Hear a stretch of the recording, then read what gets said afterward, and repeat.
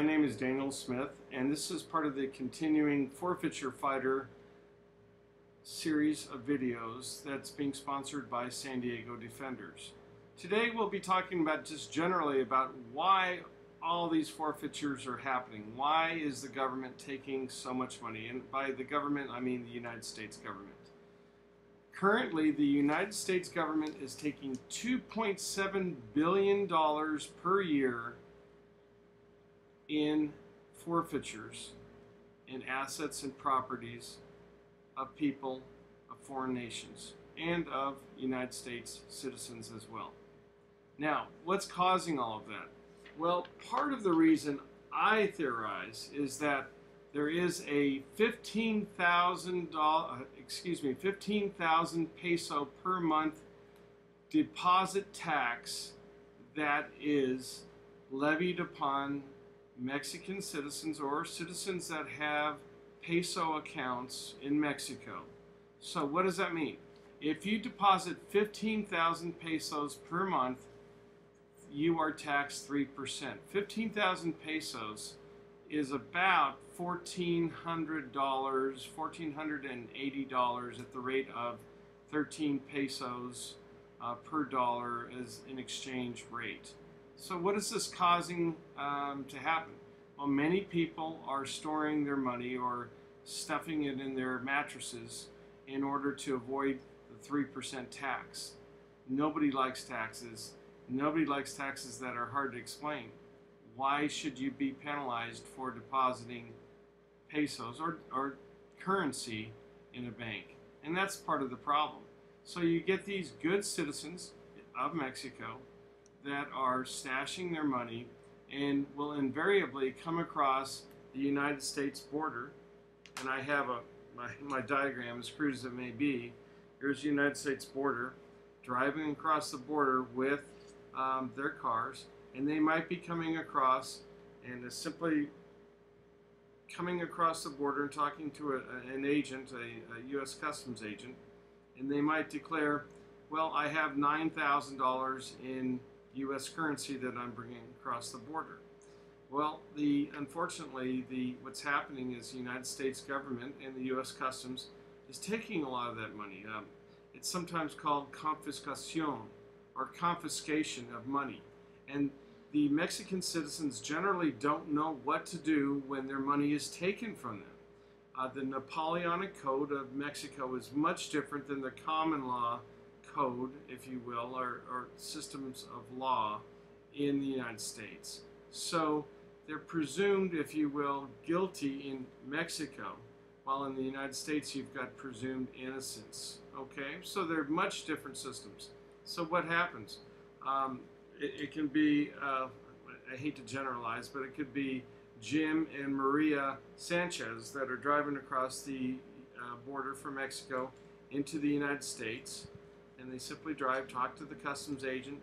The agent looks around the car, or maybe they have a drug sniffing or narcotics sniffing dog that is also, by the way, trained to detect cash. So let's say that the car comes across, and lo and behold, back in the engine compartment is a compartment carrying currency.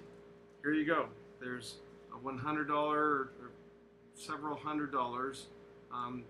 Up to $9,000. You don't have to declare, as we all know, anything under $10,000. So the United States government takes this cash. They say, well, we're going to keep this in the United States and you can go on driving, although they do have a theory that says that the conveyance or the vehicle that brings the cash across into the United States may be seized as well. But we'll talk about that in another video. Right now we're talking about the cash that was seized at the border and is now being held in in the U.S. Customs holding room, if you will, for evidence. Okay, so what happens after that? Everybody feels kind of helpless, if you will. They've driven across to the United States. They've got the money. They want to buy things. Let's say that they own a restaurant and they want to purchase, it can be anything, food items are very common, eggs, any kind of perishables, milk, all these sorts of things that they might use in their restaurant. Let's say they're operating a restaurant here in Mexico and they're purchasing quite a few items. Now remember, Tijuana is the most heavily crossed international border in the world. 25 million, over 25 million people per year cross the United States border at Tijuana. It's at San Ysidro. It's called the port of entry at San Ysidro. Okay, so we're getting back to the money. What can be done? Many Mexican citizens feel helpless. Their money's gone. The United States government has it. They're automatically assumed to be drug dealers or somehow have generated this money illicitly and through illegal means. The bottom line is that's not the case. In many circumstances, there may be a wife that has no idea that her husband may be smuggling something that's illegal. That's called the innocent owner defense. There may be a situation where, of course, the money is being earned quite legally in Mexico and is being used, is being held at the restaurant, stuffed into the mattresses so they can come across into the United States and buy the perishables. So what happens? Well, about 30 days later, it's quite common that they'll receive something that looks a lot like this. And you'll see that this is the Election of Proceedings Form AF. Okay, sometimes known as the Notice of Forfeiture and Seizure. But this particular form is called the Election of Proceedings Form AF in the Post. And it states quite clearly at the top, read the attached notice of seizure and information for claimants before you fill out this form. This form must be completed and returned with your petition or offer. Those words are underlined. If you do not complete and return this form, we shall proceed to forfeit the property administratively, regardless of whether you file a petition or an offer. Okay, or a petition of offer. So your money will be gone. It will be given to the United States, taken by the United States, confiscated by the United States. So what do? Well, there are the series of the elections of proceedings. You can proceed by the petition for remission mitigation. You can make an offer in compromise, or you can file a claim with the United States court in order to get your money back. Something that's very, very important and something that you need to know more about, and you need to know that you have rights to get your money back. Okay? The next form that you may see is the customs bond. That will be necessary in cases involving conveyances or cars, and not necessarily with cash. And this will have to be filled out. And then, of course, there's a list of what they have taken from you at the border at the time that they stop you. So those are the three forms that you will be seeing if your items are confiscated at the border. Okay? So, what do? Well, you need to understand a little bit about what's going on with the laws.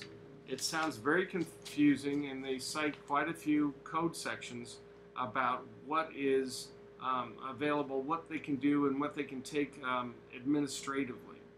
And when you really look down at the Code of Federal Regulations and the United States Code, you'll see that it says that they can take money that they believe that they can show that there's probable cause that the money was generated through illicit purposes or illicit means, such as drug dealing, or that it was used, that a conveyance, such as a car, was used to take the money across the border. And in fact, they can take your car. Let's say you have a nice, this appears to be a Porsche model.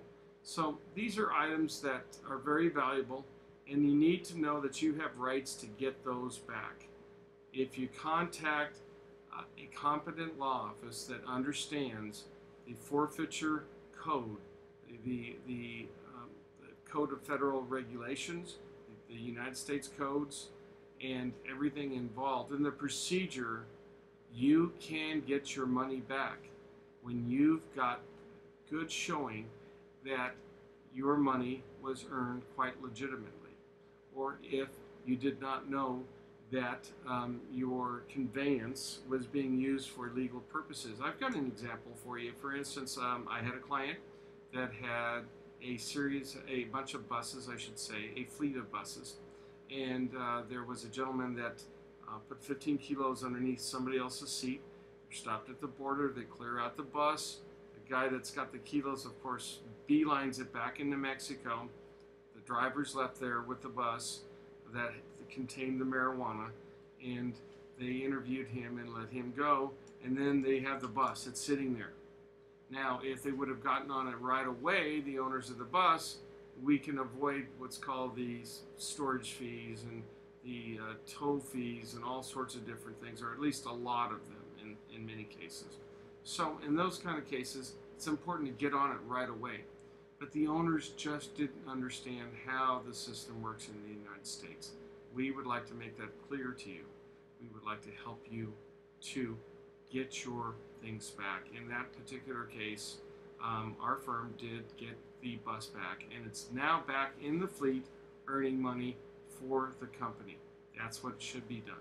And it's the same with the cash that the government has taken from the person's or persons crossing that's in the car that may be used to purchase quite perishable items in the United States to take back to Mexico to be used. Okay? Now, we're not talking about tariff laws. We're not talking about what's legal and illegal concerning that, those types of items or the number of items. That's not the kind of advice that we're giving you today. And as a matter of fact, none of this is legal advice, but merely an introduction to how the system works and what you should know about it. So give us a call. We'll explain more. I hope this video has helped.